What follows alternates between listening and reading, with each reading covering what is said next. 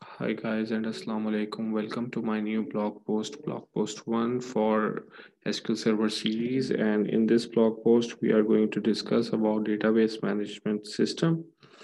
I'm not going to give you an overview about the database management system, but we actually first we need to learn about like why do we need actually database management systems. So let's start.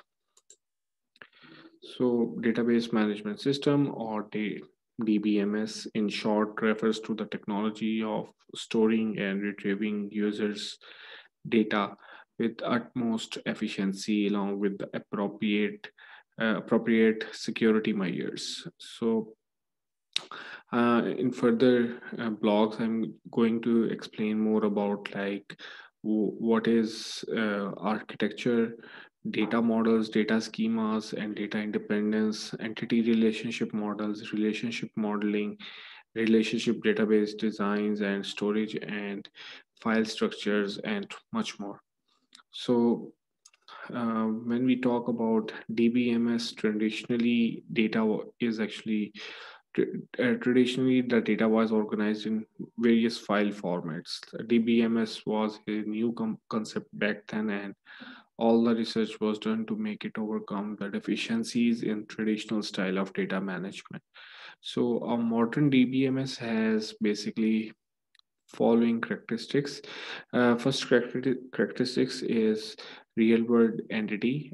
Basically, when we talk about real world entity, it means a modern DBMS is more realistic and uses real world entities to design its architecture. It uses the behavior and attributes too. For example, a school database or a canteen based database may use students as an entity and their age as an attribute. We will discuss further about this entity and attribute relation in future blocks. Next comes the relation based tables. When we talk about relation-based tables, it means the BMS allows entities and relations among them to form tables. So user can understand the architecture of database just by looking at the table names and get the overview about the database. Next one is basically isolation of data and its applications. So when we talk about database system, the database system is actually entirely different than its data. A database is an active entity, whereas data is said to be passive, on which the database works and organizes. DBMS also stores various kind of metadata, which is data about the data to ease its own process. Then there is a talk about less redundancy. DBMS follows the rules of very normalization, first NF, second NF, three NF, which splits a relation when any of its attributes is having a redundancy in values. Normalization is a mathematically rich and scientific process that reduces data redundancy. Last one uh, is consistency. Consistency is a state where every relation in a database remains consistent. So there exist methods and techniques which can detect attempt of leaving database in inconsistent state. Database can provide greater consistency as compared to earlier form of data storing applications like file processing systems. And the last one is basically query language. So DBMS is equipped with query language, which makes it more efficient to retrieve and manipulate data. A user can apply as many and as different filtering option as required to retrieve a data set. Traditionally, it was not possible where file processing system was used. So this is where SQL comes in. Now we are going to learn more about something more about database management systems. So first you need to remember like database is basically a collection of related data, and that data is a collection of facts and figures that can be processed to produce more information.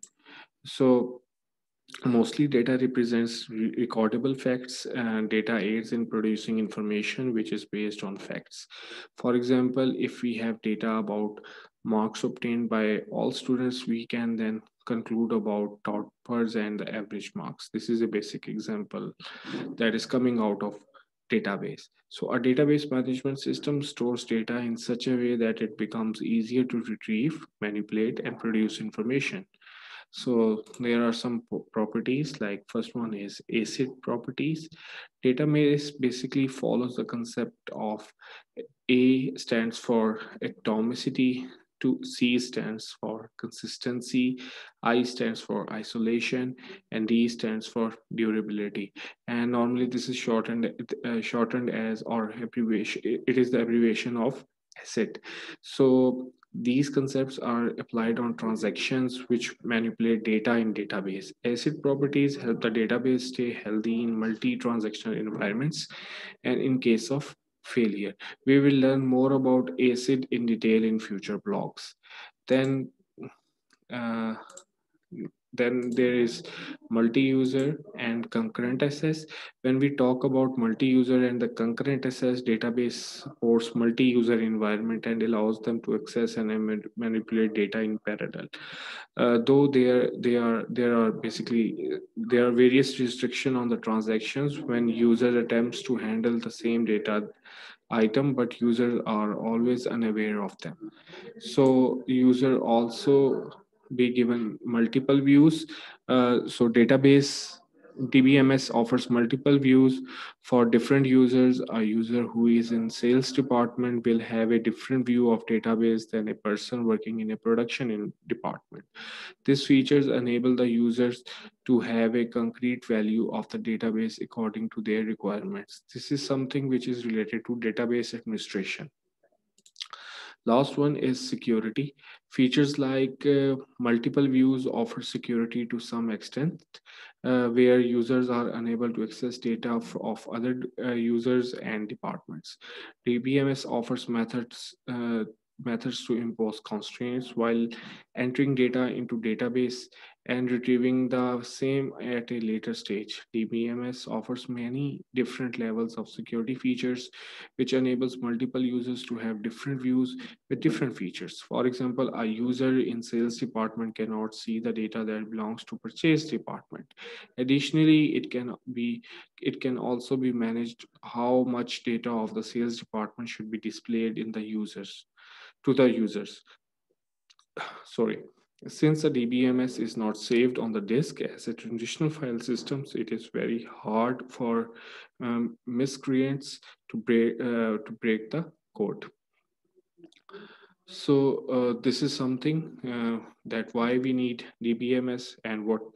So in next topic, I'm going to elaborate more about what is actually database, and I will give you a brief overview about the database.